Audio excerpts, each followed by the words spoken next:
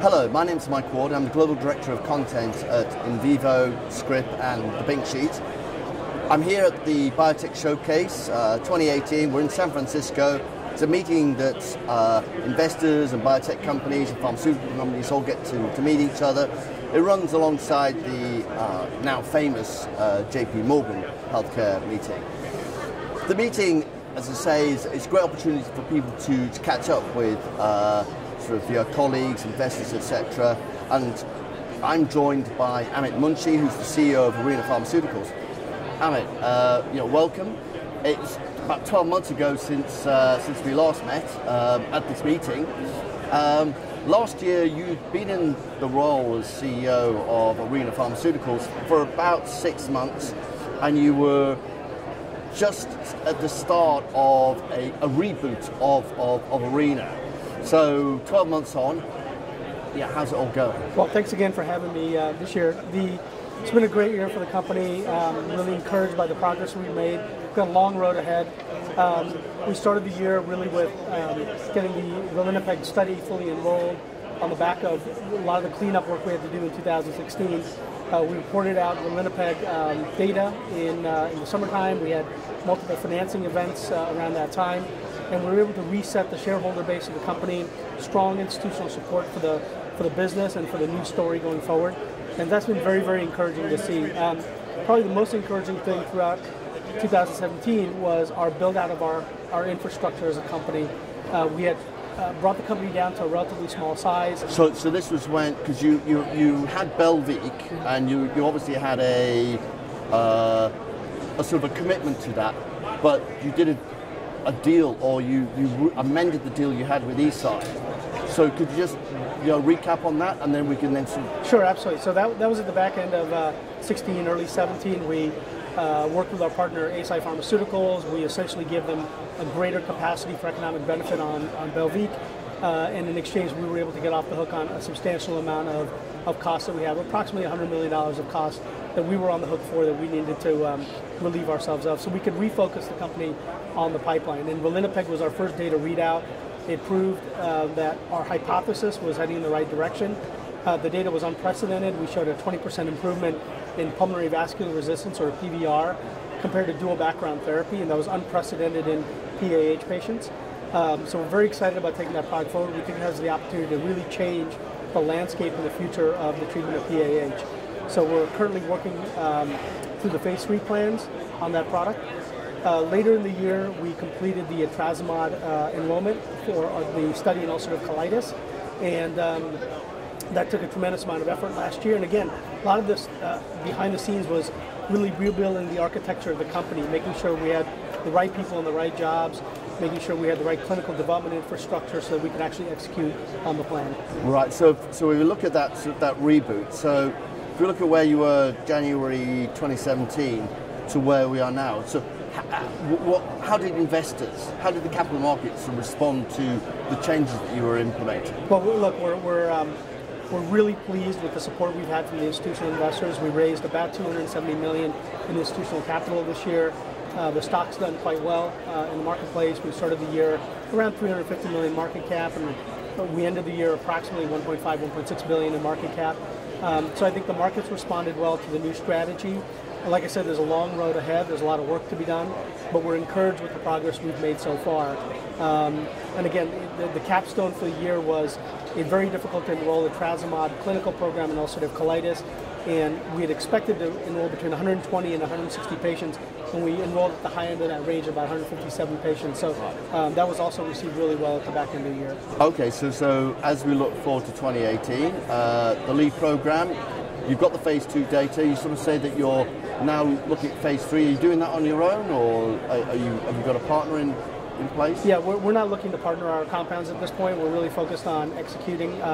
For Ralinepag, we are working closely with the agencies in the US and Europe to design our phase 3 program going forward. We're really excited to really provide the market with a key update in Q1 around the phase 3 plans going forward. So that would be really our first major catalyst for the year.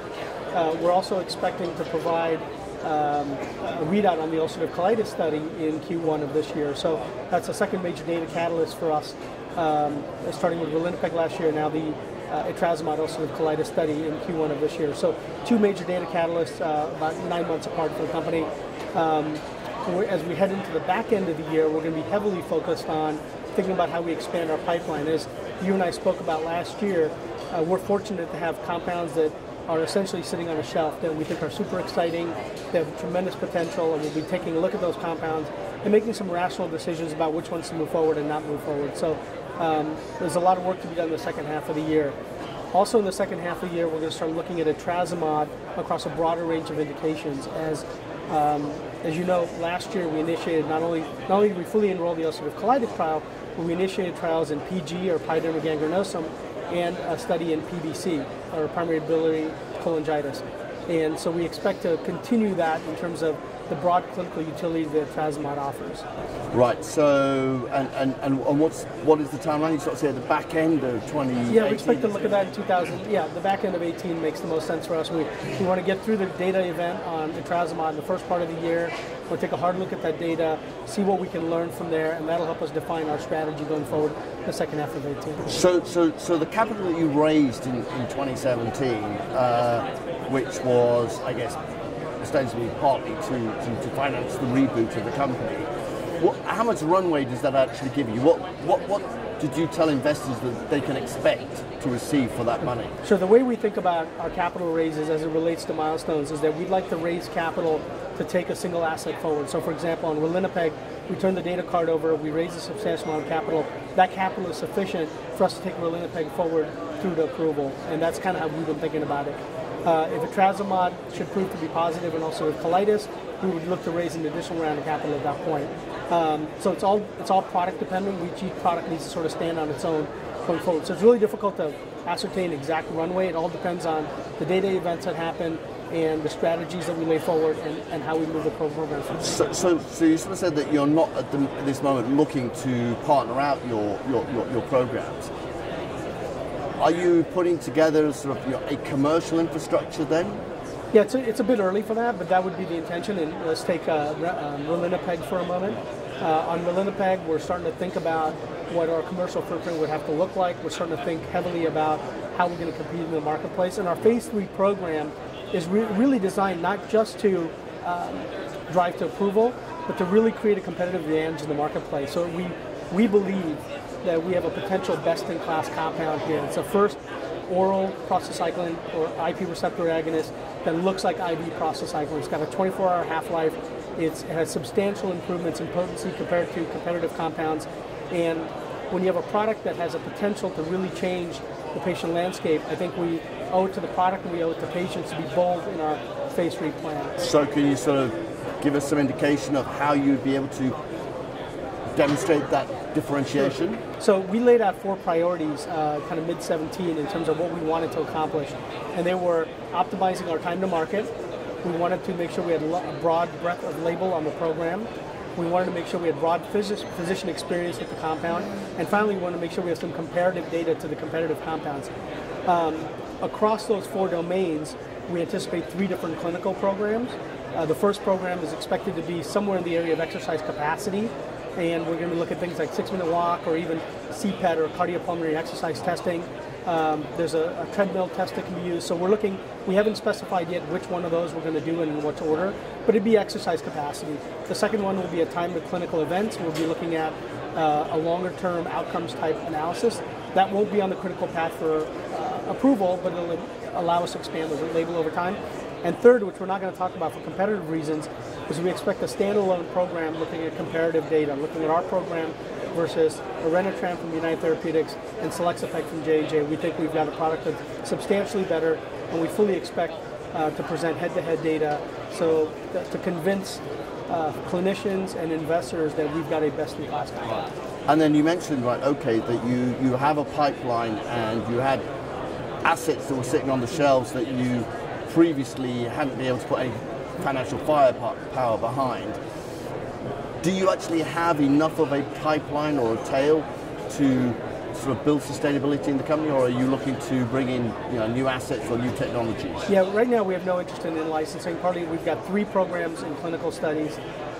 even without taking things off the shelf that are existing inside the company, it's fully feasible that we're in multiple phase 3s at the back end of next year and several phase 2 trials. So that's a lot to handle for a company our size. And I want to be prudent in terms of how we utilize our infrastructure and therefore our capital. As the right opportunity presents itself and capital is available, we'll be able to pull products off the shelf. We have additional compounds in the cardiopulmonary space, which we think will augment a cardiopulmonary business around Ralinepag, including one phase 2 clinical stage program. So we're looking forward to making those decisions and sharing that information with the street at the back end of 2018. Right, okay. Well, Amit, thanks very much for stopping by. Thank you. See you again this time next year. We'll see you next year. Thanks again. Take care. Bye-bye.